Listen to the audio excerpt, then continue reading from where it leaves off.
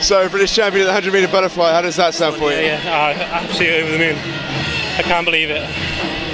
I've wanted it all my life. I wanted this, and it's finally happened today. I can't quite believe it. It was such a close race as well. You pushed all the way every single second, and what an amazing time at the end, a personal best for yourself.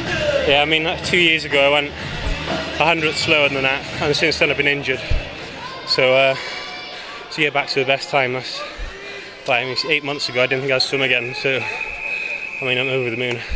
Yeah, you can really tell how much this means to you, and also the atmosphere in here was electric during that race. Did that push you onto it in the final 10 minutes? I didn't think it was me, but I could hear it. Yeah. Well, congratulations, British champion, and well done again. Yeah, cheers, thanks very much.